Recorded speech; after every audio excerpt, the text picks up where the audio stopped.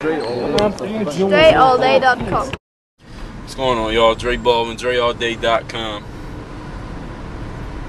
I get asked pretty often by people once they see me play ball, they see the videos on YouTube or whatever. They ask me, how many hours a day do you work out? And I always tell them I don't count my hours, and they say, "Oh, on average, how many hours?" Or on average, how much time do you spend working out? Alright, let me try to explain this one more time. It's not about, I'm sure all y'all heard the cliche, it's not about the hours you put into the work, it's about the work you put into the hours, or whatever the fuck it is. I don't like to use cliches. It's not really about how much time you spend in the gym, it's just about getting the work done. If you want to work on your crossover, if you spend 30 minutes with dedicated work on your crossover, really working on it, imagining game situations, where you would catch the ball, what the defense is looking like, how people have defended you in the past. If you really imagine those game situations and get into it with really intense physical and mental practice, then you don't have to be in there for 10 hours.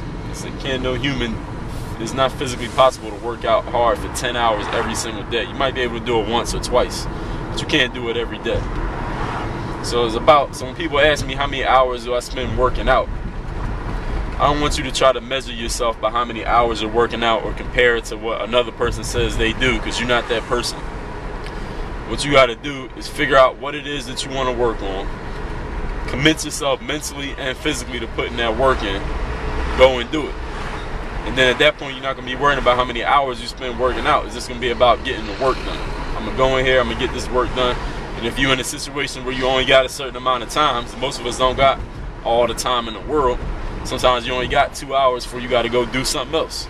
So in that 2 hours that you got to make it worth it.